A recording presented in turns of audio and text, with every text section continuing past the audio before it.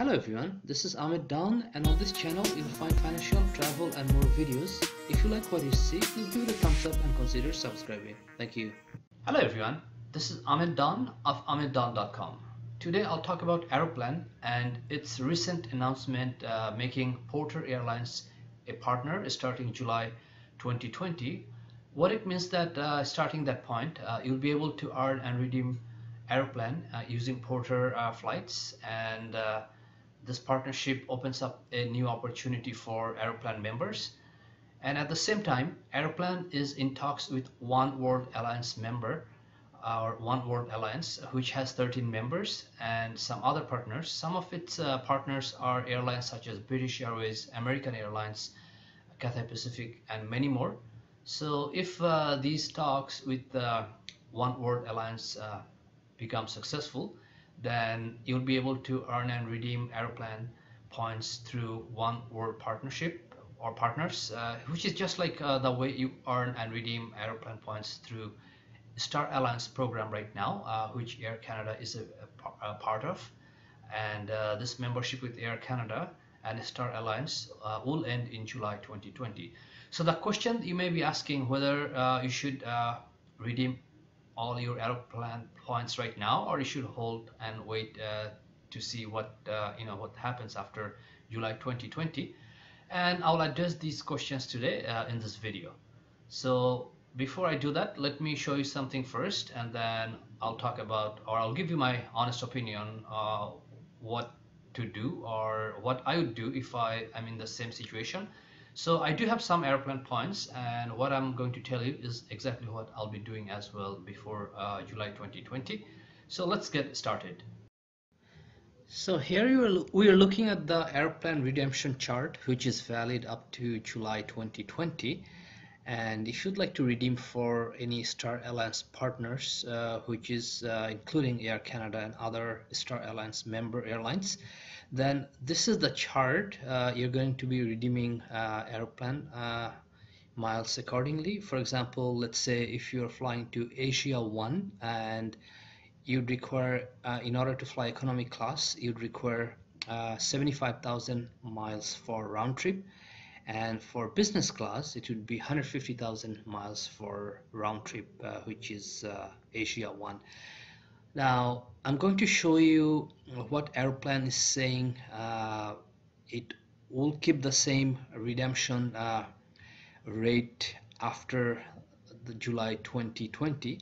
So for example, here is this page where Aeroplan is just giving us some updates, the beginning of a new Aeroplan, our promise.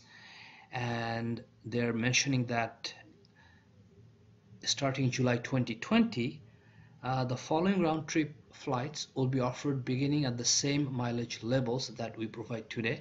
And if you look here, let's say for Asia, which is going to be 75,000 miles for Asia, which is right now the same if you fly economy class. But what they're not able to offer, because they are not a part of any alliance partner, they are not able to offer any business class flights starting that point, July 2020.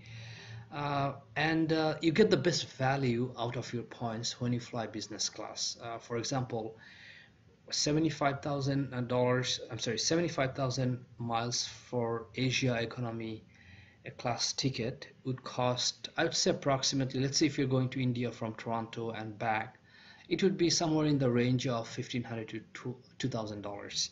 And the same flight, when you're flying business class, then it can run from, let's say, about $7,000 to $10,000, or even could be more. And then you'd require only 150,000 points for that. So you can see that you're getting a lot more out of your points if you're using for business class. And this is what you're going to lose if Aeroplan is not a partner of any alliance partner. For example, right now it is Star Alliance, and it is going to lose access to all business class flights starting that date. And these flights Aeroplan actually giving on its own. So it's just like you're booking at different flights or different airlines using these points. So these flights redemption, what Aeroplan is telling us, is not because they are partner with these airlines. It's just because they're just giving you to redeem these point or these miles for any any airlines they're in contract with, or any airlines they have contract to redeem those via those airlines. We heard that Aeroplan is talking to one alliance partner. However, at this point, it is not certain if that if that's going to happen or not. So we do not know that if the talks will be effective and Aeroplan will be able to access business class flights through one world partner, which is British Airways, American Airlines, Cathay Pacific, and many other. So due to that reason, you will get best value out of your Aeroplan miles if you redeem it before July 2020. If you use for business class redemption, then it will give you more benefits or more value. For example, my last trip was to Asia, all business class, going back and returning back to Toronto, Canada, and I redeemed Aeroplan. So you're looking at my itinerary or receipt, which I redeemed during my last trip. So this is going from Toronto to Dhaka, Bangladesh, and you can see that the itinerary right here. And let me scroll down to show you how much exactly I paid for this flight, all business class. Okay, so you can see the itinerary: Turkish Airlines, Toronto to Istanbul, Istanbul to Dhaka, all business class. And let's keep scrolling down, and let me just go to that section.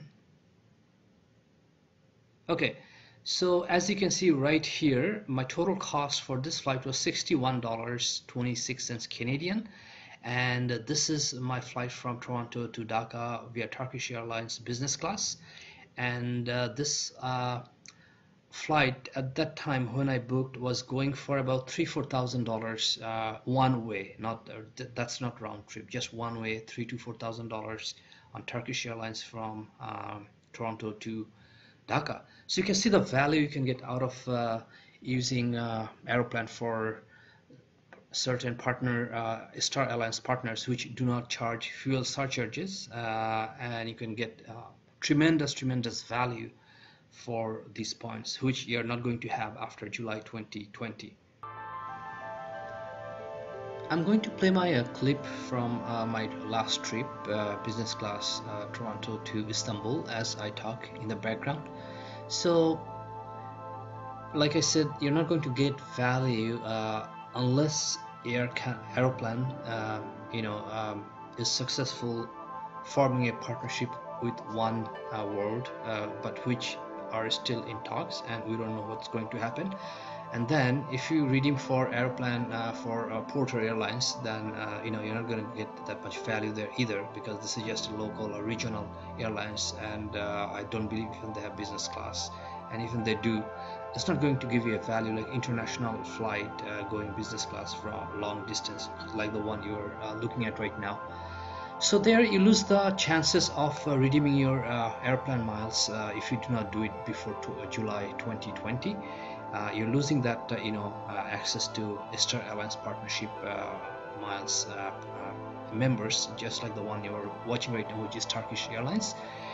And after that, we don't know what's going to happen at this point, because we don't know if the Porter Airlines, what's the value you're going to get, what the redemption chart is like to be, or what if Aeroplan is able to form an alliance with one world. So due to these facts, if you're looking to get the best value out of your Aeroplan miles, and if it's necessary, then I would say redeem them for business class before July 2020. But if you do not need to go anywhere, or if you do not need to redeem anything, then there's no need to rush, because you're going to have access to economy class even after July 2020. So you can redeem it that point whenever you need it, but you're going to get lesser value. But if you don't need anything right now, there's no point to waste just to fly business class to get the most value out of your Aeroplan miles. So what I'm going to do, I have some airplane miles which will be close to 100,000 or something like that.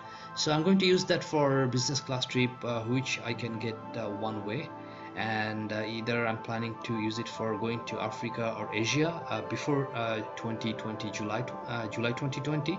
So I'm going to use that. I'm not going to sit and wait just to see what happens, because I'll not take that chances. But in general, if you do not need to redeem anything, don't rush to redeem it.